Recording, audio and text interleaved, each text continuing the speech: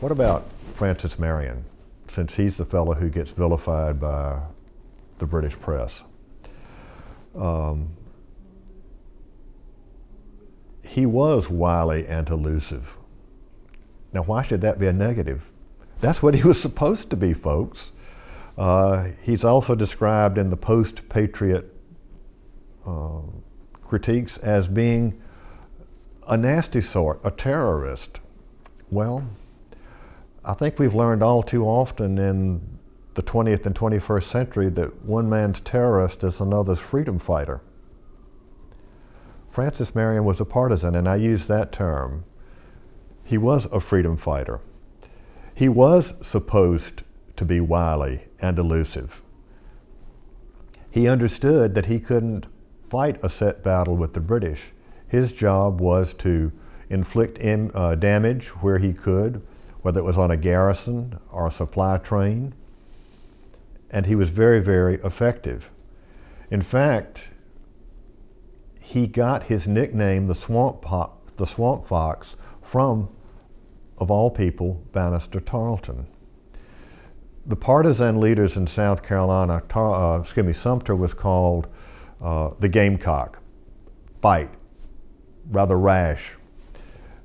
But after chasing Marion around the countryside, Tarleton, this is a paraphrase of what he said, of, let's go back and get the Gamecock, we can find him. Marion is as elusive as a fox.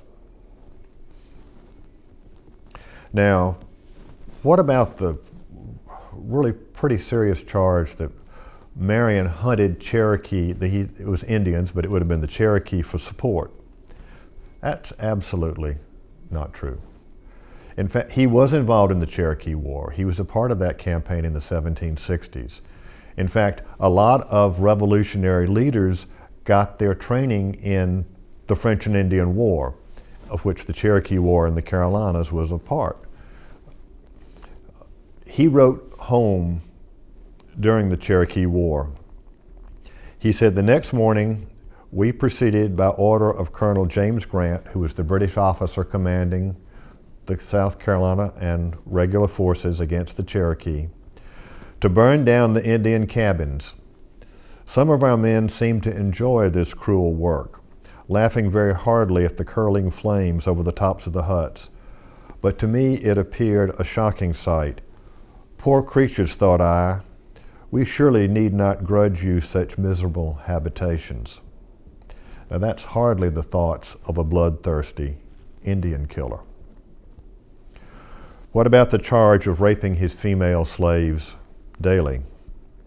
There's no evidence of that. It's easy to cast charges at a slave owner, but prior to the Revolution, Marion owned very, very few slaves.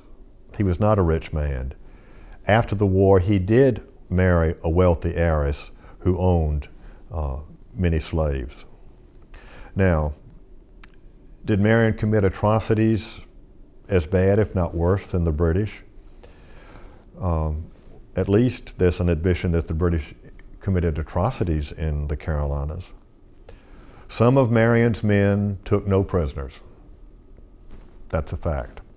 Now, this was not an order that Marion had issued. The men simply acted on their own. And this is a reaction to the fact that Marion's men, on occasion when captured, were executed by either the Tory or the British. Parson Mason Weems wrote biographies of two Revolutionary War heroes in the years after the Revolution as Americans were looking for national identity. He wrote a biography of George Washington, in which many of the favorite stories of George Washington, from the cherry tree to tossing the silver dollar across the Potomac, appear. But he also wrote a biography of Francis Marion, and it's in that biography that the story of Marion sharing the baked sweet potato with the British officer appears. Now, Thomas Sumter, who is part of the amalgamation of the character in the movie The Patriot, was cruel to Tories. But at one point, he had captured the British officer a regular, James Weems. When he took Weems into custody, Weems had on his person a list of every farmstead and plantation he had burned in the northeastern part of South Carolina. Had Sumter released that or mentioned that, his men probably would have torn Weems to pieces. He tossed it in a fire, burned it.